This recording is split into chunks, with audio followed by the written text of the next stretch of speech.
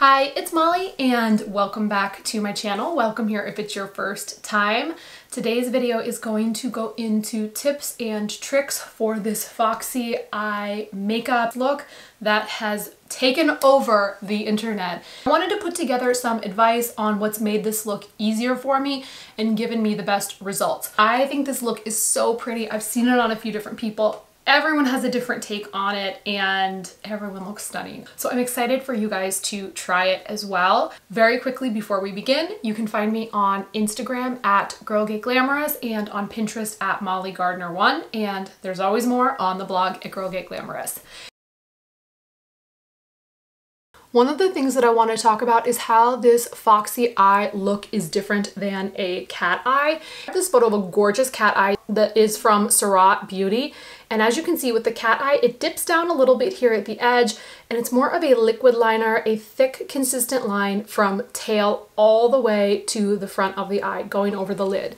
And the difference with the Foxy Eye is that the majority of the color is going to be concentrated from the pupil out, and it's built up with shadows as opposed to one solid liquid liner line, which I think makes this look so flattering, especially on more mature eyes. It's very, very soft and forgiving and just really stunning. So you can see the other difference with the cat eye is that the liner is taking up some lid space right here. What's so amazing about the Foxy Eye look is that, as you can see, I don't have a ton of lid space, but it really looks like at least I feel like it looks like I have a lot here, because the liner is really pressed in between the lashes. So it gives you that illusion of having really wide eyes. Let's get started with this Foxy Eye look. No matter what eye look I'm doing, I love to use primer because it makes eyeshadow last, but it also makes it more vibrant initially. And then normally I would go over it with a powder, but today I'm gonna go over it with just a lighter colored shadow all over. This is the Ilia Cool Nudes palette that I love. You know what, I forgot. I'm actually gonna do this side first and then do this side all at once so you can see how fast it goes. So let me even out this side.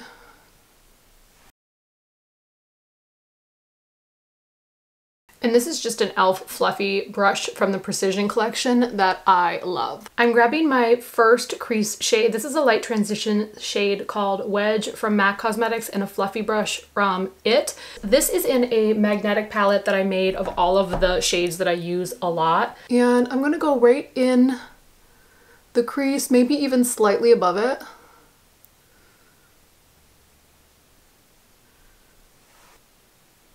My second crease shade is Saddle, also from MAC Cosmetics, another refill. And for this one, I'm going to use a smaller crease brush. You can see the difference in size. This one's going to be a little bit more precise, and this one is a more diffused application. And again, just a few little taps of it. And I'm going to go right into this crease of my skin now.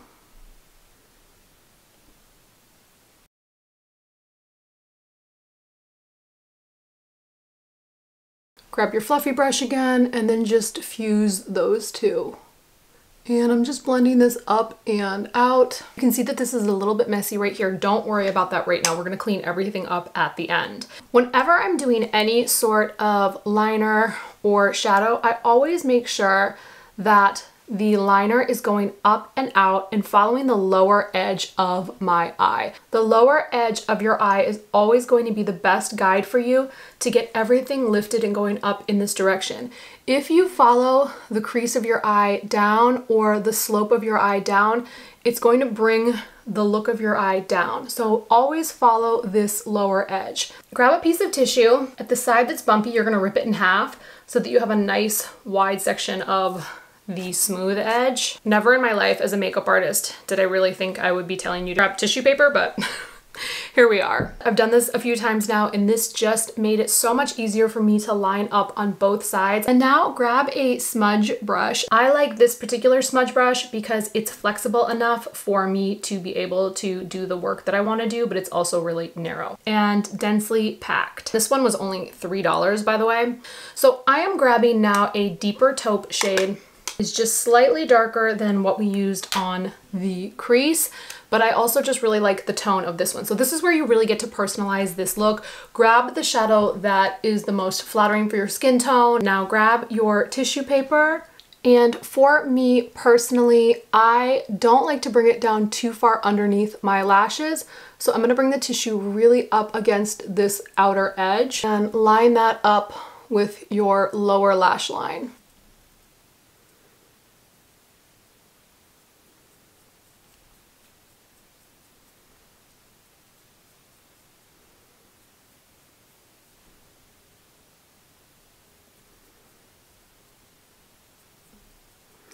And again, you can really personalize how far you bring this out.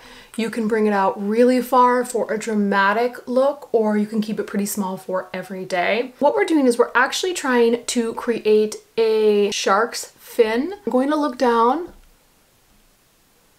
and just start to go over that area.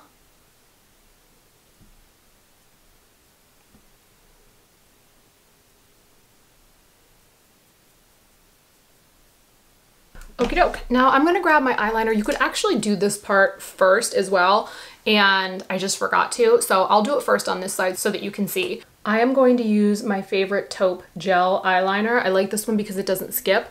And of course, last night I lost my pencil sharpener, cannot find it. So your pencil should be as sharp as possible. I'm going to do the best I can with this one. And I am going to pull the liner right to about where the blue portion of my eye begins, and then work back towards the edge of my eye.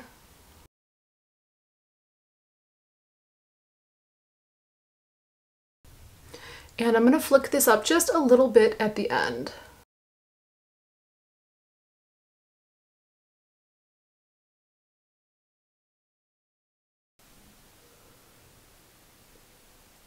And now I'm going to deepen up this section even more. So grab a liner brush. A flat liner brush is exactly what it sounds like, a very narrow and densely packed brush.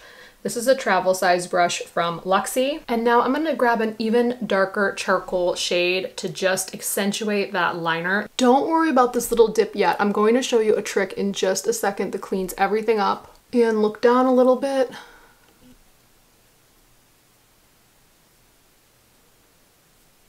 Only applying that charcoal shade right here at the edge.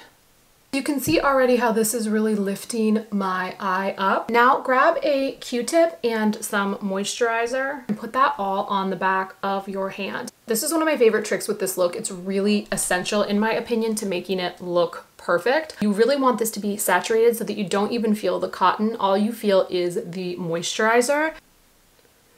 And just clean up that outside edge and pull the line up. And you can leave that long if you want, or clean up that as well. Grab the original light taupe in your smudge brush again. We stopped the liner right here where the blue of my eye starts, but I'm going to press a little bit of shadow in between my lashes and then down into the inner corner of my eye. If your eyes are already close together, this might visually bring your eyes too close, so you can skip this part. But if you're like me and you have fairly average set eyes, I really like how this lengthens the whole look. I'm doing a little V shape with the shadow, and then if you want as well to connect this portion with the outside edge, you can just bring a little bit in between your lashes on the outside. And I don't bring any of this underneath my eye really, just because I do find that I like this more lifted look, and sometimes eyeshadow underneath the eye can bring the look down. I'm just checking to make sure that when I fold my eye like this, I want to have a little bit more shadow right here.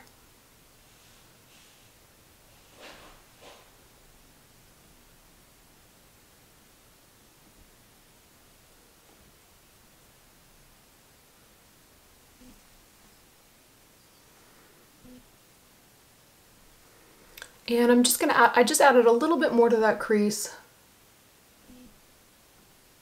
Now I'm gonna take a clean brush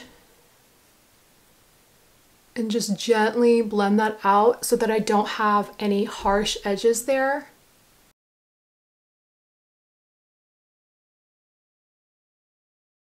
So the key elements for me with this look are having it deeper here at this edge, and then having that area of skin have a little bit of the taupe shade on it so that you don't see it dip like you would with a cat eye. And you can bring that down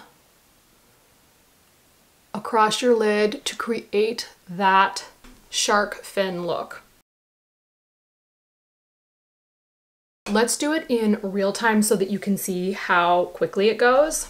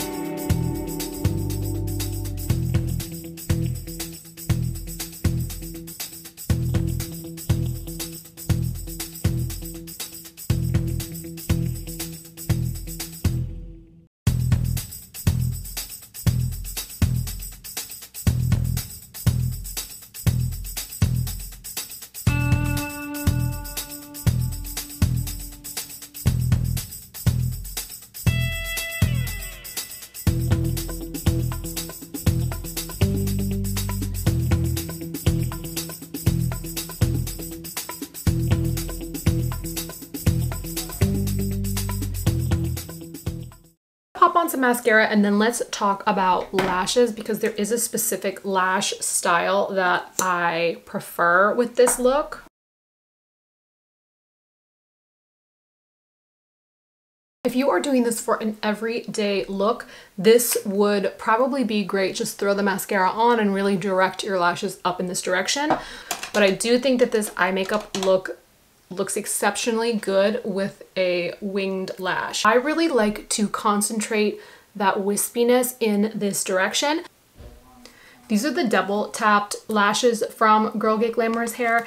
These lashes are longer in the center, so I'm going to just gently pick this up and I'm going to cut this in half so that I get really wispy winged out bits. And then grab a pair of tiny scissors for lashes. And what I'm going to do is just cut this lash right in the middle. And then with my two pieces, I'm going to switch sides so that the longest part of the lashes are on the outside edge of my eye. One tip with false lashes that makes a huge difference is just waiting 30 seconds for the glue to set a little bit. And as that glue becomes tackier, the lashes are so much easier to apply and they don't move around as much when you're setting them down on your eyes. With the eyeliner, I stopped right at the beginning of my eye where the blue begins, and with the lashes, I'm going to set them down so that they begin right around where my pupil is and then go up towards the rest of the eye look. And I'm really making sure that this front part of the lash is pushed down as close as I can to my lash line so that I get a really natural transition. Once your lashes are dry, grab your flat brush and grab your charcoal shade. I'm just going to go over where the lashes met my liner. My favorite combination for this look has been the Patrick Ta lip liner, and this is in She's Proud.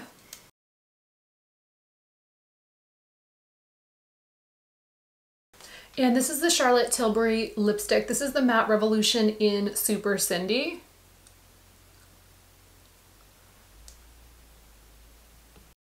That is everything. Thank you so much. I absolutely love this Foxy Eye facelift in a makeup look. I just truly love it. So thank you for watching. Please take a second to give this video a thumbs up, and I will see you in the next video. Bye.